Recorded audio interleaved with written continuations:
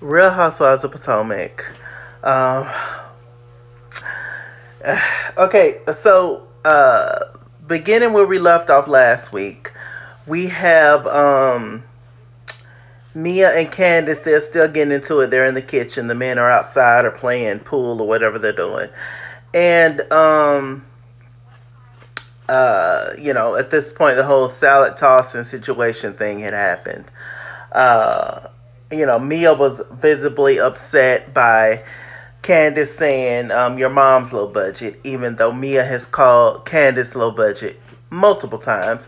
And Candiace just responded, your mom. It's, we've already talked about how, yes, it's childish and it's immature and all that. But, I mean, it's not something that a lot of us won't go for. I mean, it's just clear, it's just like air. Somebody's coming at you. Oh, I can't stand your shoes. I don't like your mama's shoes. But did I say it? No. You see how quick that just rolled off the tongue? Is it right? No. But that's what I said.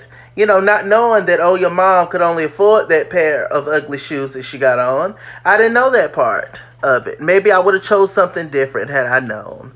But, I mean, hey, But anyway, so they're going back and forth, Dr. Wendy went outside to go get Chris to try to bring him into the whole situation, I guess trying to get him to calm Candiace down and everything. The other men was just looking. It was just like, oh, crap. It was just like, what's going on? I see him throwing stuff. Mia had came back in there. She picked up this little thing, probably a glass or porcelain salt shaker or something. She picked it up. She was just like, let me tell you something about my mom. Let me tell you something about my mom. I don't care. I don't care. That's Candiace. Karen's trying to get Candiace to calm down all up in her face. And do you know about her mom? Candiace just like, I don't care. I don't care. Later on, Candiace revealed that she actually did not know about her mom, which is why in my video, I had to catch myself last week when I did my video, because I was like, when I was going about the video as if Candiace knew about Mia's mom situation. But then I had to catch myself and was like, no, they didn't get to say what Mia's mom situation was. But during the time of a heated argument, I'm sure one wouldn't care anyway. So, I mean, that's why she was just saying she don't care, she don't care. At the time, no, she still did not know. So, Candiace starts to cry. Chris takes Candiace outside. Mia and Gordon, Gordon's still drunk. Gordon has been drunk the entire time. And, he needs to go take his old ass to bed. And,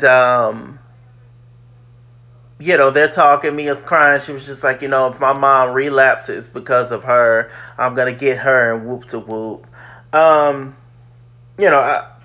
Anything is possible, right? Mia, I hope to God that is not the case. And I hope that never happens. That your mom relapses for any reason at all. But I think your mom's fine. It's just judging by, hearing about her experience and things that I know for myself, just about people and stuff in general. I think your mom is strong enough. I think your mom is fine. I think she and you and many of us just in general have been through more than this girl saying a low budget comment. Like, come on. And Mia, like Gizelle and Robin, also lacks self-awareness because Mia, you started it. If you wouldn't have said nothing about no low budget, Candiace wouldn't have brought it up. The low budget words was in Candiace's mind because you brought it up and you kept saying it.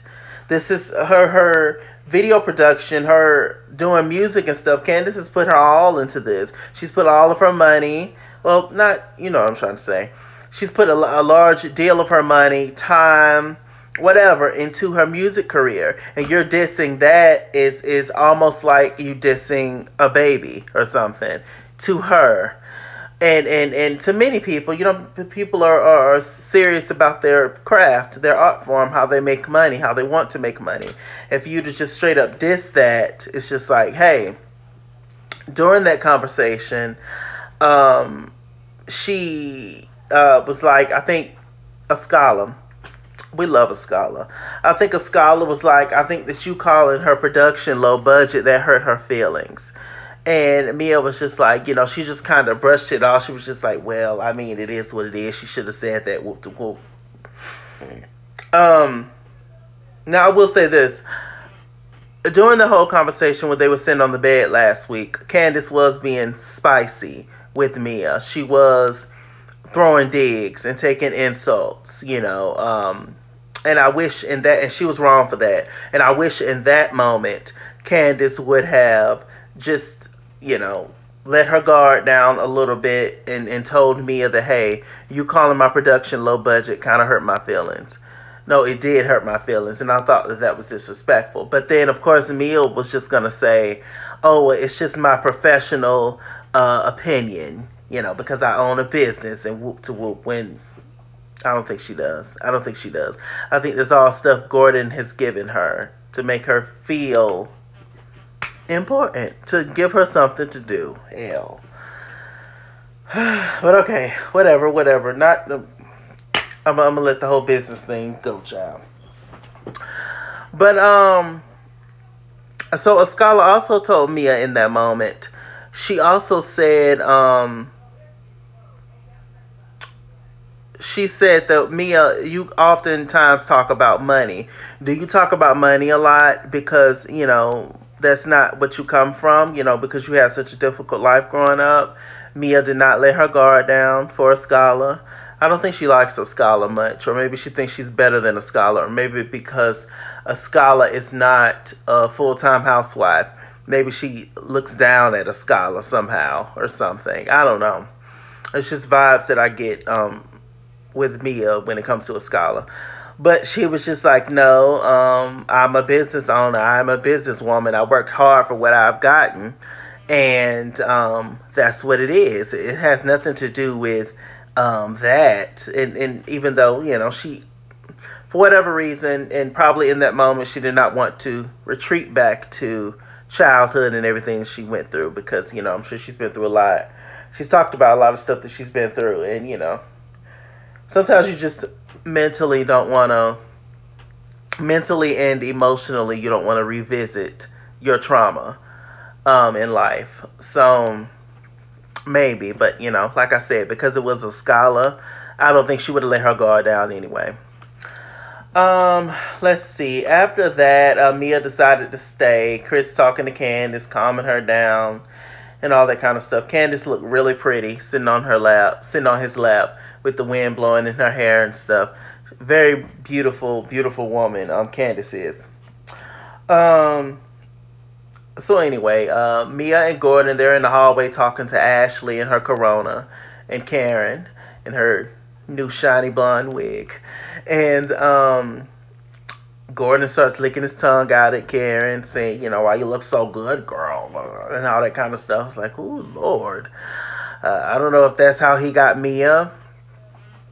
But hey, Mia was looking for a way out, so she took it. Bless her heart. We also found out that Mia said that she's never been on a corner, but he did meet her in the club, in the strip club. Said that he dropped however many bands on her, and just for a conversation to talk to her and stuff. And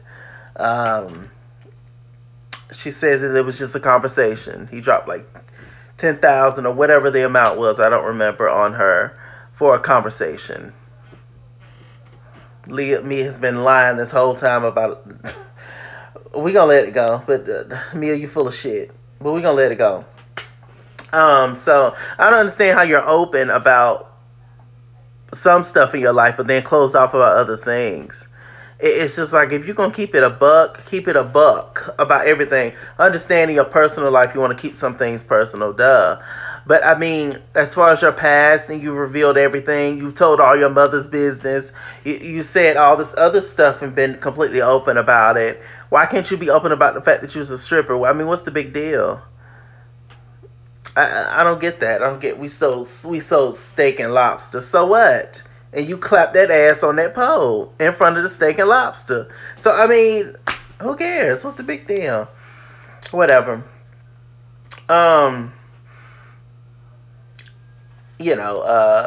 Anything else happened in that moment? I don't think so. So long and behold, who ended up coming was Robin and Gizelle. I don't know if they were told by the producers to come. I don't know if they was contractually obligated to come. But them heifers there. They came. And Giselle's foot is messed up. I forgot what happened. So the first person they see as soon as they walk into the house is Chris Bassett. He takes Giselle's bags upstairs, lays them down. She was just like, well, who's staying here? It's this little room, like a little room in the attic. Cute little room or whatever. 2 beds, kind of childish, smaller probably than the other rooms, but it's clean and it's free. Okay. So, as soon as Gizelle gets in here, well, who's staying here? Chris was like, this is the last room, and I'm about to go, because you're about to get into some mess. Gizelle, she went on and on about how there's no bathroom. Candiace sees Robin in the hall, dives on top of her. Side note, Candiace, I hope you realize who your friends are. And I think that your friends on the show is Askale and Wendy. More so Askale than Wendy. But definitely those two. But the ones that you're sitting here catering to, like one of my subscribers last week pointed out that Candiace kind of plays into that whole colorism too. Favoring and always looking out for Robin and Gizelle and putting them first before everybody and all that kind of stuff. When they would never do you the same way. They'll put Karen before you and they don't even like Karen. Ain't that so? So I hope that you, shouts out to my lovely subscriber who said that. I should have wrote down your name, baby, but you know who you are. I completely agree with that. And, I just hope you know, Candiace, especially watching the Real Housewives of Potomac after show. I hope you know and I hope you realize how a lot of these women truly feel about you.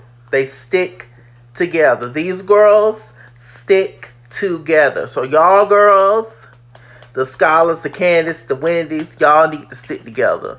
Straight up. And at one point, I thought that Mia was cool. I thought that Mia was neutral. I thought that Mia was fair. It was for everybody. But Mia's right on over there with the girls.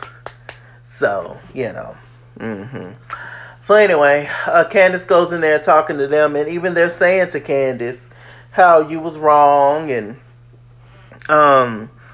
she's explaining everything to them, about the whole your mama comment and all that. Y'all heifers wasn't even there. They heard all this shit from messy ass Ashley. She always does this. She starts all the mess, puts herself into situations, then retreats and sit back and laughs. She does that every single time and she continuously gets away with it. When Candiace or Wendy would never get away with it if they was doing it. But we gonna continue. So, sitting on the bed and talking, and then Dr. Wendy ends up coming in. She was like, oh, hey, y'all, I didn't know y'all was here, etc. Giselle's mood and Robin's mood instantly changed as soon as Wendy walked in. Ashley, drunk ass, came in with some shots and this ugly little dress that she had on, looking cheap. She was like, hey, y'all, whatever, good vibes only, etc., etc. Gizelle, so where's the bathroom? Where are we supposed to use the bathroom at? Wendy was like, I don't know, figure it out. She was just like, excuse me? So it's no bathroom up here. Wendy was like, no. I mean, since you guys decided to come late, this is what you get, pretty much. And she walked out, which is the truth. And it's so funny. Even on next week, Giselle's being extra nasty to Wendy, saying Wendy hasn't said nothing to me and she's not being a good host. And this is the hostess problem for not having a bathroom to accommodate everybody. Why didn't y'all just show up on time at the same time with everybody else? Now we're supposed to accommodate you because you chose to come on a late trip that you said that you were strong about the fact that you wasn't coming to? And it's so funny that now you're looking for a damn bathroom to use when you invited Wendy to your house and told her initially she wasn't invited to use your bathroom. But now you need a bathroom to use. pissing shit outside, ho. That's what I would have told her. But Wendy's trying her best. She's trying her best. She's in her Dr. Wendy, Professor Wendy mode. She's trying her best to be professional and fair and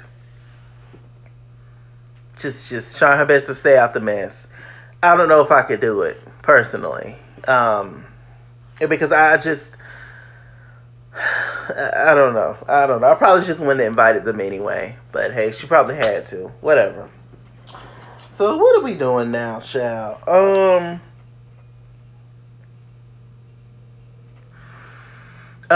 we just get to the final scene? I don't think anything else happened, y'all.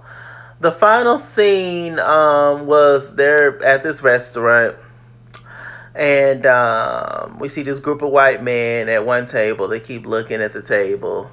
They end up giving them shots at one point when their wives was at the other table. This group of white women, and they end up giving Candiace them table all shots, and they skipped the wives and everything. It was funny. But, it was nice that they did that for them. But, or maybe they was just, wanted to see some black people show out. Who knows?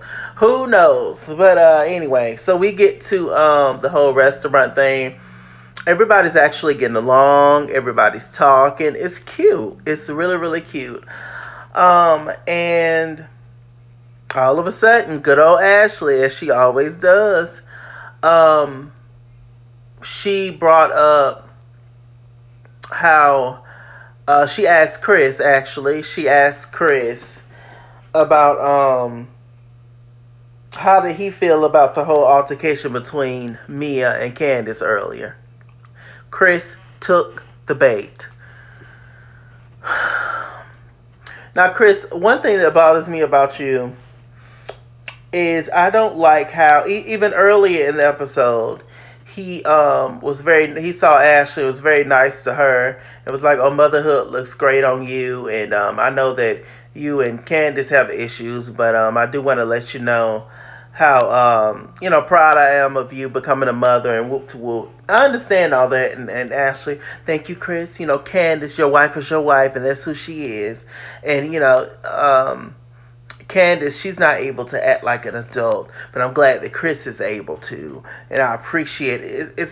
Why are you kissing ass, Chris? Why are you kissing ass?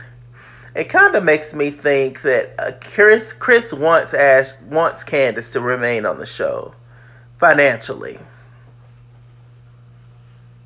because him being the husband, of course, that benefits him as well. I'm starting to look at you a little funny, Chris Bassett. I don't like how you're always trying to calm Candiace down when Candiace may be the loudest person in the room. Candiace may be the most expressive person in the room, but she's not wrong a lot of times. That sister is not wrong. And you're always in the thing of, oh, calm down, be quiet, hush, hush, when other people get to say and do whatever they want to do. As I understand, you want to protect your wife and not wanting your wife to get in trouble and all that. I understand that. But the fact that nothing is said ever to the other parties when it comes to Candiace, I don't like that. It's almost like she has nobody on her team. And I don't like that. And you're the main person supposed to be on her team. I'm not saying you're supposed to fight with her. And I'm not saying that you're not supposed to try to get a handle of your wife in the sense of her doing something she may regret. But there's just a way to do it. And it just comes off like you're on the other people's side more so than hers. It's like she can't even get one word in. Yes, whatever she says, yes, it's mean, or, oh my God, her mouth. Candiace has not came for anybody that has not came for her first. She may throw her little shade in the confessionals and all that, but they all do that. They all talk crap about each other and throw shade. Candiace do not talk about nobody, try nobody, before they come for her. Just about every situation that I can think of, or every situation, Candiace has always been provoked first, always. Then she defends herself, and then it's a problem, Chris took Ashley's bait, and then it went to shit from there. It went into whole calling Michael Darby a slave driver, and you know, all that kind of stuff, and it just went into that. You know, they started arguing about the whole thing that happened last year with Monique. And word on the street is that Monique is in cahoots with Mia. And they working together trying to get Candiace on the show. Word on the street, allegedly. That's what I heard. I mean, I wouldn't be surprised. I wouldn't be surprised if Monique and Mia have a thing. I wouldn't be shocked. Why would I be shocked by that?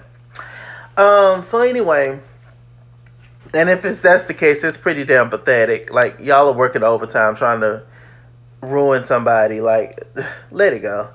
Let it go. Y'all need something to do. More to do, if that is the case. I mean, come on. So, they started to get into that, and Candiace just was like, you know, you was a snake and everything, and, you know, you're trash, and you were in cahoots with somebody who was trying to ruin me. You're messy as hell. Then here comes Gizelle taking up for Ashley. When it looks like, when it seems to me that Gizelle has always, when it comes to Candiace and Ashley, Gizelle has always been closer to Candiace than Ashley. But she always jumps in and takes up for Ashley. Every single time. And of course, Robin follows lead like a good follower does. So, you know, she was just like, no, you can't blame that on Ashley. I was there. You can't blame Ashley for that situation. Ashley had nothing to do with it. Excuse me? Did Ashley not write a statement to the courts saying that Candiace was this and that? And that, you know, Monique should not go to jail, and I've already stated my opinion on that. No, Monique shouldn't have went to jail and don't deserve to go to jail, or none of that. I mean, I agree with that part. But all the other shit that Ashley did, and even before that, Ashley had already made her opinion of Candiace. So, I mean, Ashley didn't have nothing to do with it. Ashley was in the bathroom when the whole altercation happened between Candiace and Monique. Yet she still automatically had Monique's side. She didn't see it. She don't never see shit half the time. She ain't never around. But if it's against witness with Candiace and somebody else, she's always on them other people's side because it's Candiace. You know, I would just continue to argue with the same person. I would ignore Ashley as much as possible. I wouldn't sit nowhere near her. I would just act like she's not there at all, because I'm not going to continue to argue with the same person. If I got to see you and deal with you, I'm just going to act like you don't exist, because I'm not going to continue to go back and forth with you all day long. I'm tired. Aren't you tired? Just agree that we can't stand each other and call it a damn day. I'm not going to invite you to my shit. Don't invite me to yours. It's a wrap. It's a wrap, niece. I don't know how they continue it. I really don't. You know, at one point, Chris, you know, after he tried to get Candiace to calm down, he went outside, you know, to cool off. He got mad. Then Drew, which is Askale's husband, came, and, you know, he tried to check on Chris and see how he was doing. He seems like a nice man. Askale is really cool. She's just a really cool, level-headed person, you know. I like her. So, you know, it got calmed down after a while, and it just ended up being, you know, pretty bad. It ended up being pretty bad. It's unfortunate, especially while the husbands are there for all this to go down like this. Once again, if this was a couple's getaway, 3 of y'all did not have couples. So why did y'all come? Gizelle, Robin, Ashley, why did y'all come?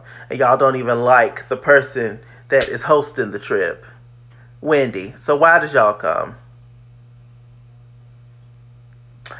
Anyway, with that said, I'm MrChalaki.